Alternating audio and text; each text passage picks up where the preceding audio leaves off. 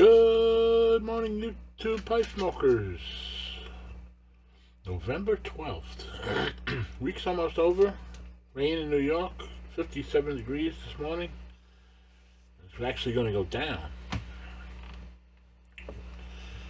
as a cold snap comes in. Anyway, here's your Daily 5. As we have opportunities, let us do good to all. Find pleasure in a task.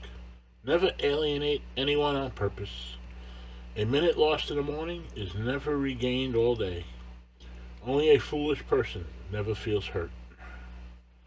Be well, stay safe. Have a good cup of coffee. In this case, it's Guatemalan coffee. Good stuff. Be well. Catch you on the next one. Thank you.